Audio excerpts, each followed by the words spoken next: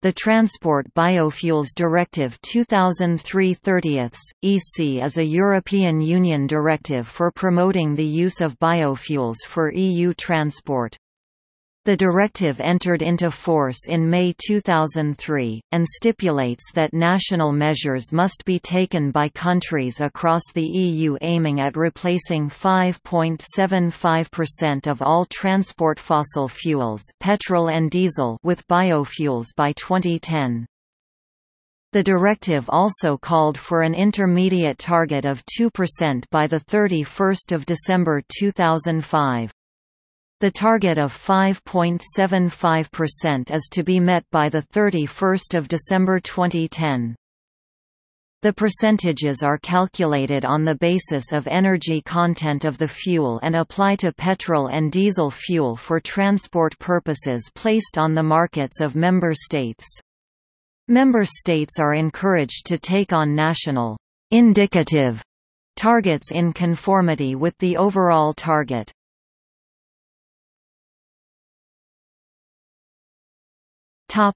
Legislation.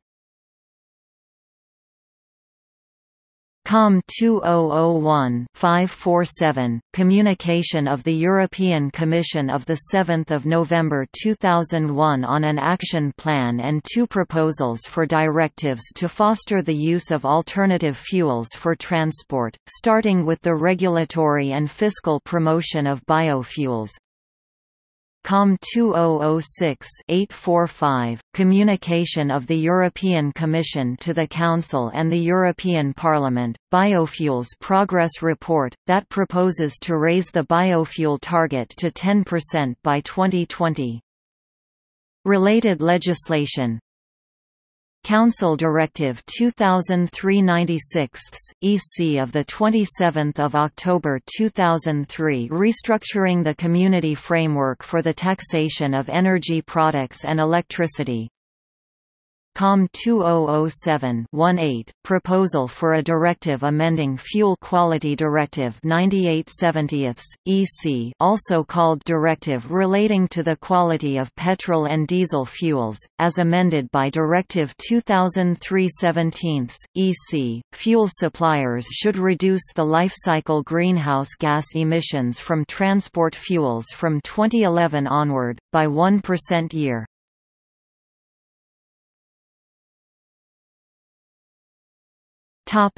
Results. A 2007 progress report found that biofuel only held a 1% share, not reaching the target of 2% or the combined goals of the member nations, which was 1.4%. The 2010 target was officially replaced when the Directive 2003/30 EC was repealed by Directive 2009/28 EC, which contained a target of 10% by 2020.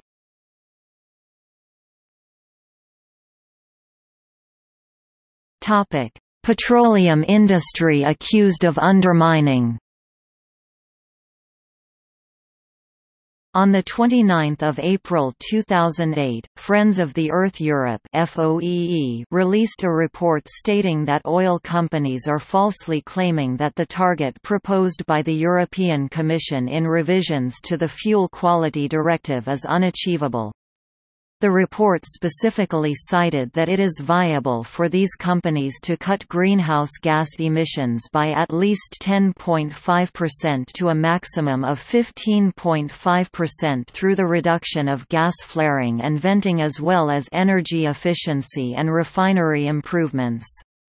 On the issue of the financial constraints, the report cited the $125 billion record profit that oil companies collectively announced in 2007.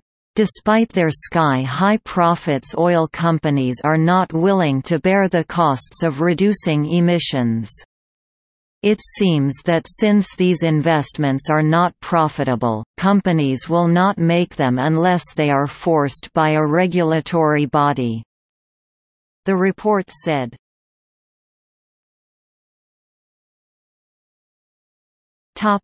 Criticism. On 14 January 2008, the EU Environment Commissioner Stavros Dimas announced the EU is rethinking its biofuel programme due to environmental and social concerns, and new guidelines must ensure that EU targets are not damaging. The EU official was particularly concerned about the impact of biofuels on rising food prices, rainforest destruction, notably from palm oil production, and concern for rich firms driving poor people off their land to convert it to fuel crops. On 18 January 2008, the UK House of Commons Environmental Audit Committee raised similar concerns, and called for a moratorium on biofuel targets. This position echoes the stance of many non-governmental organisations and environmentalists. One of the EU responses involved the introduction of the sustainability criteria in the biofuel programme. This include key provisions that address the issue of rainforest destruction and unsustainable land conversion. These mandate that biofuels and bioliquid cannot be produced in areas of high biodiversity, cannot be produced in untouched forests, protected areas and highly biodiverse savannas, grasslands, and cannot be sourced from areas with high carbon stocks, including wetlands and continuous forests. The European Parliament has also approved a more lenient policy, revising its target for 2015. Although the 10% objective for 2020 was retained, the directive set an interim target of 5% for 2015.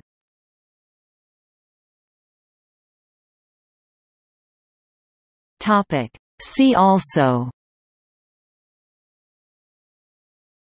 EU law, bioenergy, food versus fuel, renewable transport fuel obligation UK implementation, energy policy of the European Union.